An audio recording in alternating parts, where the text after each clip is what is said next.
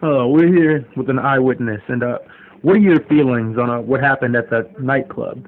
Well, I have very mixed feelings about the nightclub.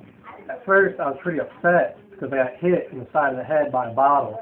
But then when I looked to my right and saw that it was the star player of the Eagles, Eric Wilson, who I happen to be his #1 fan, I was happy, and I got a Twitter picture with him, and probably one of the best moments of my life.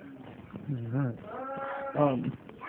Do you think that any other people in the crowd were disturbed by this incident, or maybe injured more so than yourself? I believe that the opposing team's fans were disturbed.